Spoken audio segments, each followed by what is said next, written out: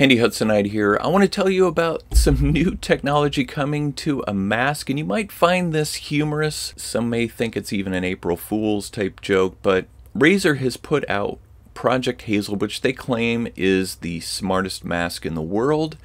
Now, why does this have this claim of being the smartest mask? Well, let's look at some of the features that make it a unique mask and one that might help you when you are wearing one, whether you're at work or just out running errands and you want something more comfortable. Well, first, it has P95 protection.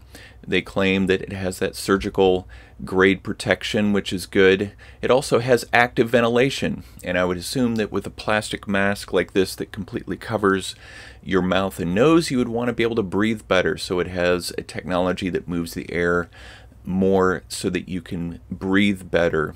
And it has a clear, transparent design so that you can have your mouth be visible so that people can not only hear you better, but see your mouth. And it has LED lights that illuminate your mouth so that even in the dark, people can see your lips moving.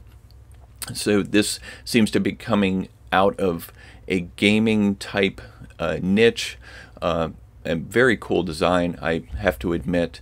So the voice technology is what really struck me with these. Is it has what they call Razer voice amp technology, which has a patent pending that is supposedly broadcast your voice more clearly to others so that they can hear you better, which I've found to be a bit of a struggle. If I'm in a cafe and I'm trying to order something, the barista might have trouble hearing me or vice versa. So this could be a real enhancement for that.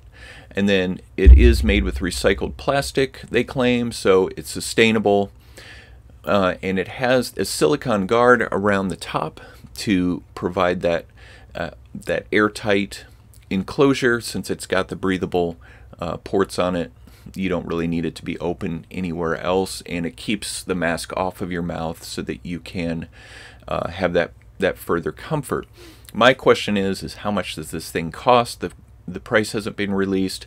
Let me know in the comments below what you think. Would you purchase a mask like this? Or do you think it's a joke? Let me know what your thoughts are.